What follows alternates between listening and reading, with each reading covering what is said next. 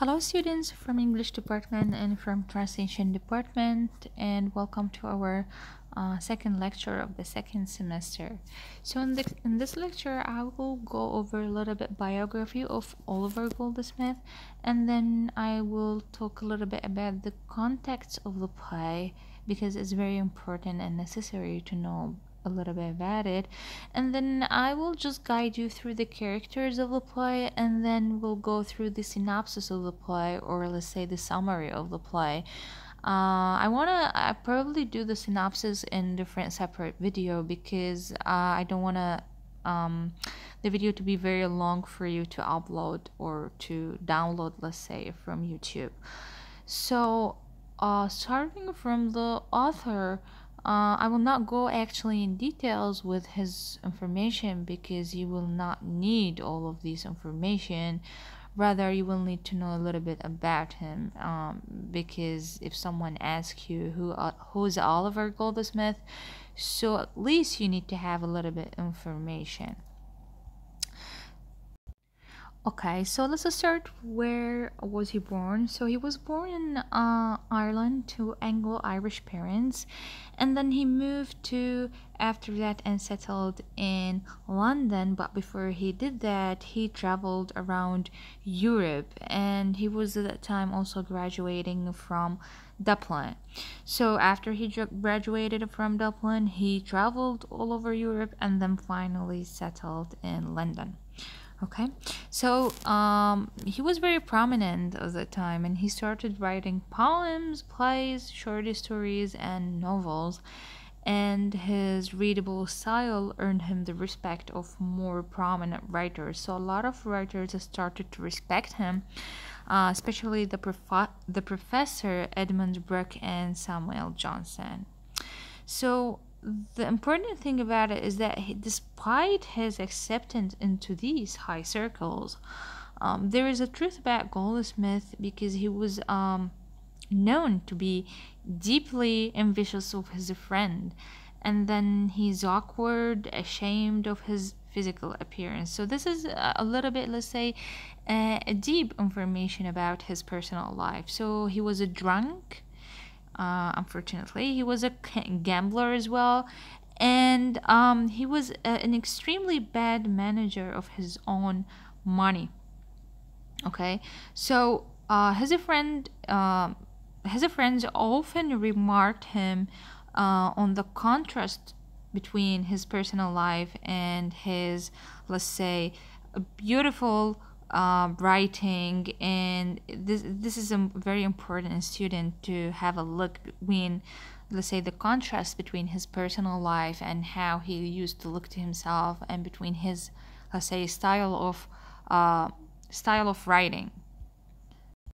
As you can see here, his friends often remarked on the contrast between his personal life, the same thing that I told you, and then his beautiful writing. So there's a contrast. So he was not a loser, actually. He was a good writer. So Goldsmith died in 1774 after falling to seek medical care for a treatable kidney infection. So he had a kidney infection, and then that can cause his death. So this is a little bit information about the writer of the play. Okay, so let's start from the historical context of the play, and we need to understand that the play takes place during the long and relatively peaceful reign of King George III. So what happened at that time, there was a great transition for England. So England became an increasingly prosperous nation, occupying a central position on the world stage. So there was a revolution, and this kind of revolution is agricultural one. Okay, so this revolution led to an increase in agricultural production and a massive farmlands. Okay, so a lot of rural dwellers, let's say farmers from the city, started to to go from, let's say, the farmers, and a lot of farmers started to move from their place to the city because they were looking for work, because there was an agricultural revolution in which there is, let's say, a lot of factories were built. So for this reason, workers are started to leave their farms and move to the city side, let's say. So we can see here that the agricultural landscape was shifting from numerous small farms to several massive farms.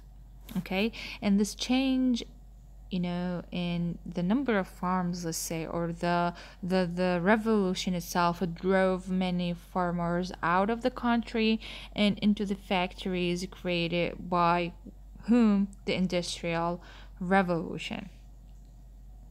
Okay, so the changing economic makeup of England at that time was reflected by the growth of the middle class.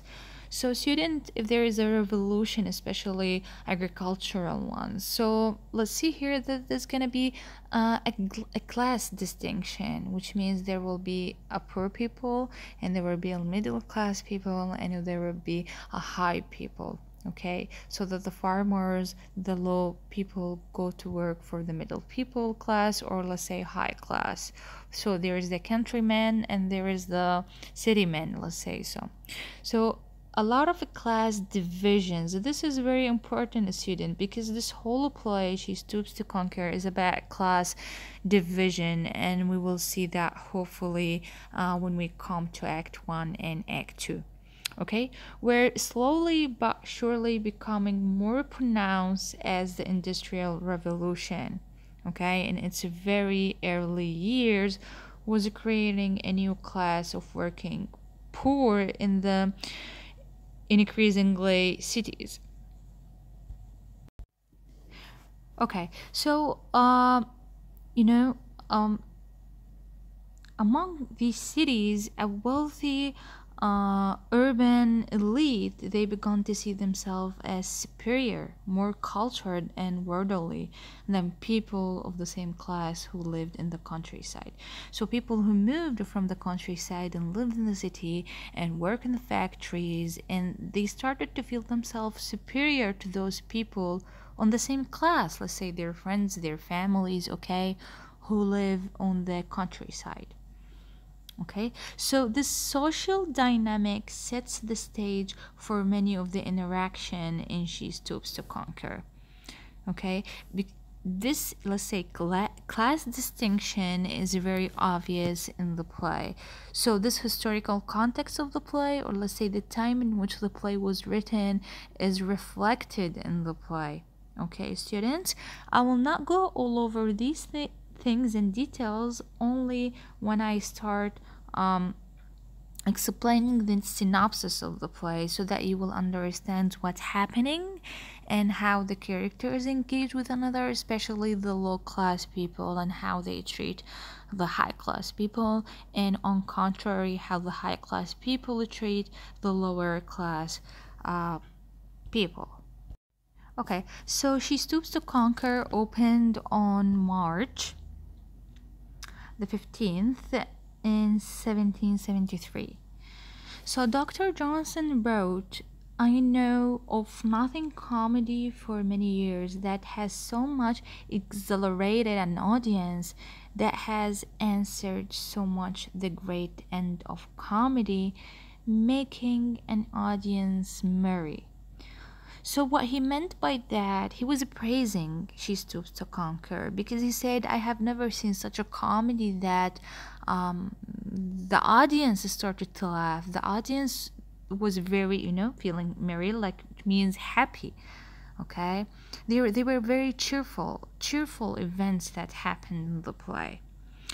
And in all Goldsmith writings, he tried to show the audiences, especially their errors. It tried to show to the audience the errors, okay, and to remind them of their blessings, to give them a love of life. Okay, because of his comic vision, critics have put Oliver Goldsmith in the great tradition of Chaucer and Shakespeare. So in She Stoops to Conquer, Goldsmith attacked the 18th century sentimental comedy. Do you remember in our first lecture we talked about comedy of manners and sentimental comedy? And do you remember when I talked about sentimental comedy in which there is an emotion and a little bit of tragedy? So Goldsmith, when writing She Stoops to Conquer, he criticized the sentimental comedy. He wanted to remove this sentimental comedy from writings. Okay, he wanted to restore the laughing comedy or the comedy of manners and banish sentimentality in theater. So She Stoops to Conquer is very effective. Why it is effective? Because of the broad characterization and the humor it has. So if you do remember that comedy, the difference between comedy and a tragedy, I told you that at the beginning of the comedy there is a funny mistake, or let's say an error, or a problem, a little bit of problem, but it's very funny and very silly. Okay, so the fun is always there in comedy. So the fun is in the situations, characters, and dialogue as well. So students try to pay attention to these three lines, is very important. Okay, so various titles were suggested for the so students try to pay attention to various titles, okay, were suggested. What it means by that She Stoops to Conquer, there is a various titles for the play. Then later on Goldsmith decided to name it She Stoops to Conquer. So one of the various titles is The Bell's Stratagem, okay, The Old House and New Inn, The Mistakes of a Night. The last one is very important because it was chosen as a subtitle. So Goldsmith chose She Stoops to Conquer with The Mistakes of a Night as a subtitle. Okay, so let's have a little bit look of the characters of the play. So let me just try to do this a little bit. Okay, so we have the characters of the play, and we have Mr. Hardcastle, an old-fashioned country gentleman, and we have Mrs. Hardcastle. Okay, so here's a Mr., here's a Mrs., which means his wife. Tony Lumpkin, a country pumpkin. He is the son of Mrs. Hardcastle by a previous marriage. So Tony is Mrs. Hardcastle's son, and his father is not Mr. Hardcastle. Rather, his father is someone different. So Mrs. Hardcastle married someone, and then she had Tony Lumpkin, and after that she married Mrs. Hardcastle.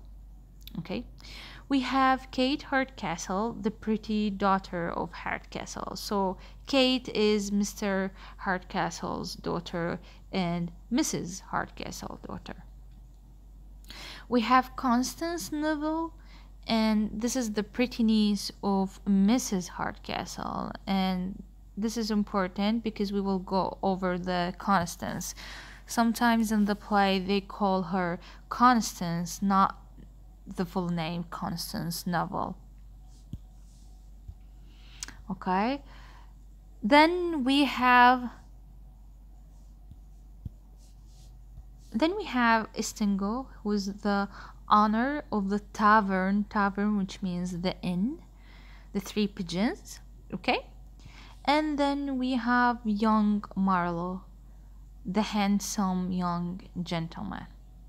We have George Hastings. So this is Hastings, okay? So you have, when you read the name, to differentiate it between Hardcastle and Hastings. So George and Marlowe, both of them are friends. Sir Charles Marlowe, he's the father of Marlowe. Okay, and we have also a servant in Mrs. Hardcastle's household. So let's see, like, all the scenes took place in the country, in the house of Mr. Hardcastle. Okay, so all the action took place there. And then in the nearby tavern, the Three Pigeons. Okay, student, I hope this is clear so far. In the next video, I will talk about the synopsis of the play.